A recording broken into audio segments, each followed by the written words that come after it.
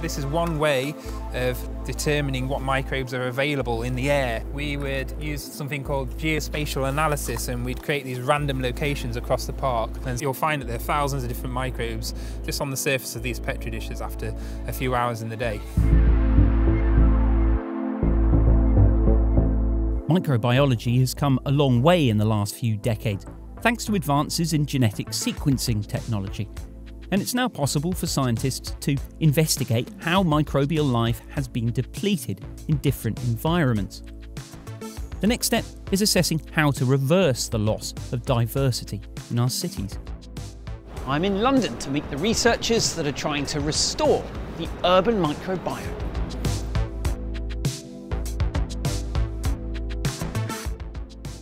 Dr. Jake Robinson is a microbial ecologist and author.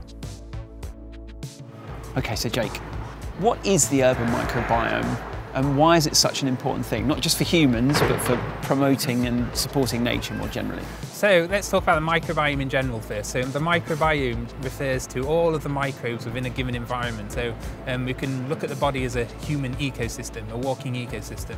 And the same thing occurs in the wider environment. So all the soil and the plants, the trees, etc., they have their own microbial communities, and they play a really fundamental role in the health of the ecosystem. So microbes are really important for both humans but also the rest of nature. We are sitting in a very urban environment. What has happened to the urban microbiome in places like this? So in densely urban environments, there's evidence to show that microbial community diversity, so that's the number of different species, dramatically decreases. Sorry, there's a dust storm coming in. Oh, well, there is, isn't there? We're getting coated in microbes as we're talking. So each one of these dust particles contains microbes, and we're currently being coated in them. Let's scrap it then, shall we, for a bit? As Jake was explaining, there is now clear evidence to show that in cities and urban spaces, the removal of nature has resulted in depleted microbial diversity. But is this really a bad thing? Throwing our plans out the window out there. Yeah. Maybe we just go through the backstory a bit then. Yeah, from the 19th century we've had this germ theory developed that pathogenic microbes cause human diseases. Obviously over time we've developed these cleanliness strategies, we created detergents, we prevented ourselves from being outside, and this has led to this rise in non-communicable diseases. So these are immune diseases or chronic diseases, and at the same time we've seen biodiversity decrease. So we're seeing these two global megatrends occurring at the same time, and now we're trying to link it to reduce exposure to microbes in the environment, which is affecting our immune systems.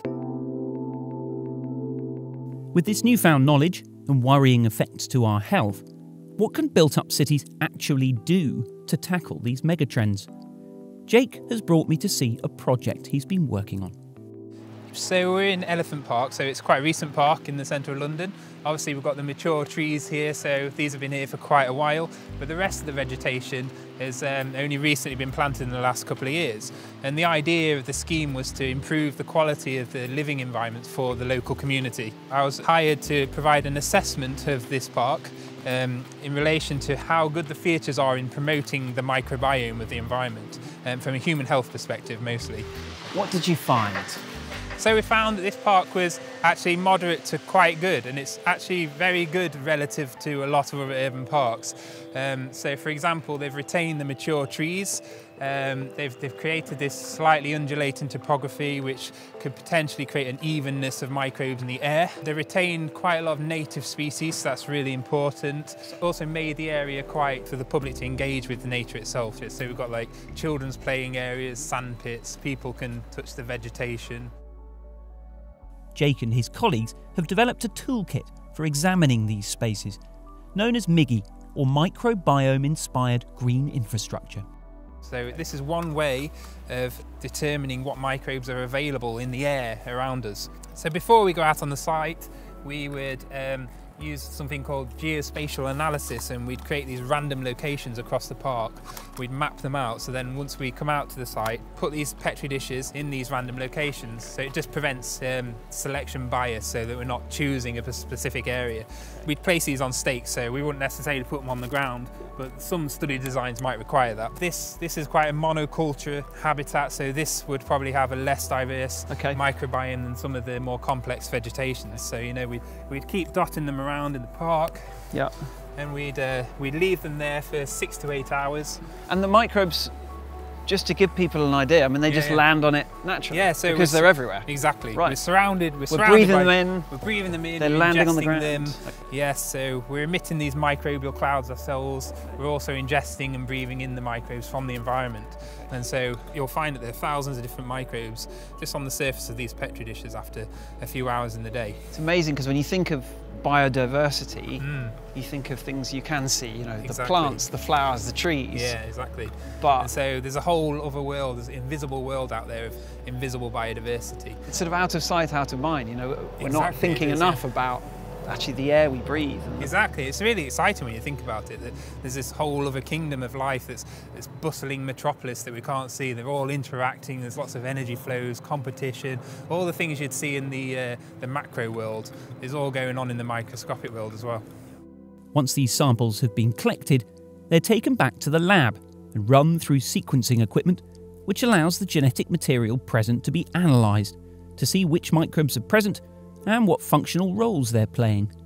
And then this essentially shows you that the alpha diversity, so the number of species within the samples, increases as the vegetation gets more complex. The exposure to more different kinds of species is thought to be more beneficial for human health. And we also found indications that the relative abundance of pathogens is also much higher in these less complex habitats. So pathogens come through a lack of diversity? So opportunistic pathogens, so these are pathogens that are more fleeting, but they'll sort of they'll take an opportunity when they see one. So if there's an environment that's disturbed, they'll move in and they'll say, hey, we're here to cause havoc. In a more established ecosystem, you have these longer term species that are more adapted to the environment and they can outcompete the pathogens.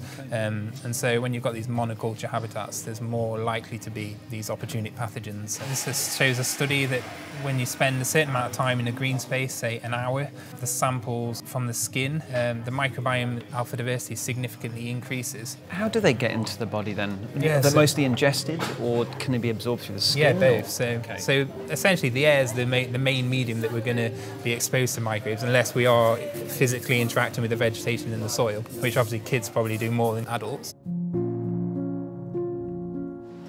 All around this area, and in fact still carrying on now, is major urban development, urban spaces, a massive polluting roundabout. Yeah. Is this space still able to have an impact on human health with all that around it, or does there really need to be more? Does it need to be a whole city approach? So the park itself does provide health benefits for people within it, interacting within it, but like you say, it does need to be a citywide affair where we're connecting the habitats up with green corridors, which provides that the route for wildlife to then be able to disperse instead of hitting these big grey physical barriers like buildings and roads, etc.